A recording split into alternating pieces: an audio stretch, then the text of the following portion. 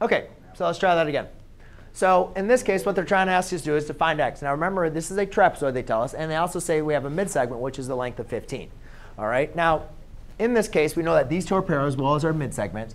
But we need to go, what is our midsegment formula? How do the bases and the midsegment relate to each other when it's a trapezoid? So that formula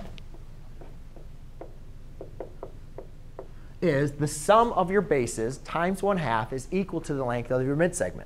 So it doesn't really matter what your bases are, but I'll call that base 1 and that base 2. All right. So if we look, do we know the length of our midsegment? 15 equals 1/2. Base 1 I'll call 2x plus 5 plus 5x minus 3. Right? OK?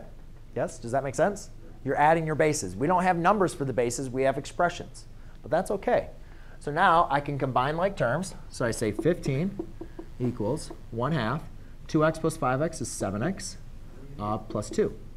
Now, to solve for this, you could distribute the 1/2 if you like to. I don't like distributing the 1/2. I like to multiply by the reciprocal on both sides. So I'll multiply by 2 over 1.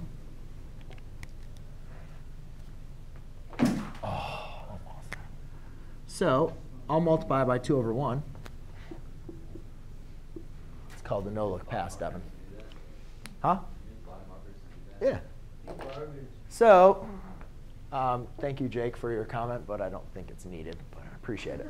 So we can multiply by our reciprocal. Obviously, any number multiplied by its reciprocal is going to be to 1. So that's just going to leave us with 7x plus 2. 2 over 1 times 15 is going to be 30, or 30. So now I have 7x plus 2. All right. Subtract 2. 28 equals 7x. Divide by 7. Divide by 7. X equals 4. Done, son. Write down the problem.